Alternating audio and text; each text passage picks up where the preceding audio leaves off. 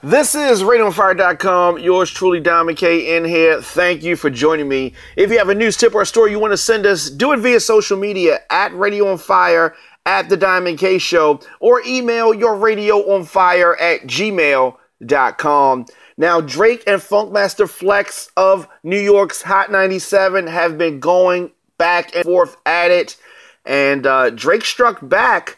He rocked Madison Square Garden for 18,000 fans in New York City on his Summer 16 tour on Saturday, in response to Drake calling for the station to fire the veteran DJ during the Summer 16 tour's opening night, which was also in New York City. Now, judging by the tone of his response, it is clear that the beef between Funkmaster Flex and Drake, which goes back at least a year, is getting even more personal. As we reported previously, Funk Flex was going back in the years and trying to expose Drake as having a history of backing down from confrontation, but it does not seem that he's backing down from Funk Flex.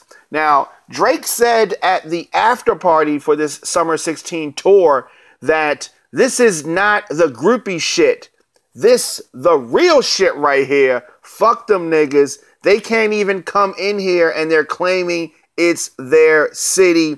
Drake tells the crowd at the Space Ibiza while standing over a sea of cell phones trying to capture the moment for social media. His words were directed right at Funkmaster Flex, who said during his show, "Don't you come in my city and try to play me." Now, those remarks came moments after Drake seemed to zero in on him specifically, and he shouted out DJ Self and DJ Spade with keeping New York music alive before addressing Flex and saying, "I don't mean going and playing the songs like 4 weeks late and shit, trying to sound cool, late night, prime time on the radio, 7 to 9 o'clock, talking all that bullshit."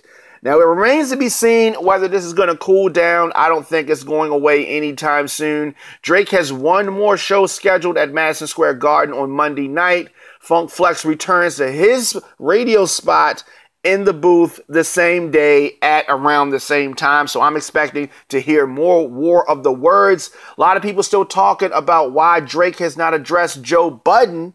And after 4 diss records, Drake has not addressed him, but he is addressing Funk Flex, who is clearly not a rapper. Now, I definitely understand that Drake cannot sit and go at every person that says something about him, and he definitely can decide who he goes after. What do you think? What are your thoughts? In the comment section, let me know. Instagram, Facebook, and Twitter at The Diamond K Show. And as always, RadioOnFire.com. New episodes of The Diamond K Show drop daily. Make sure you subscribe so you never miss an episode.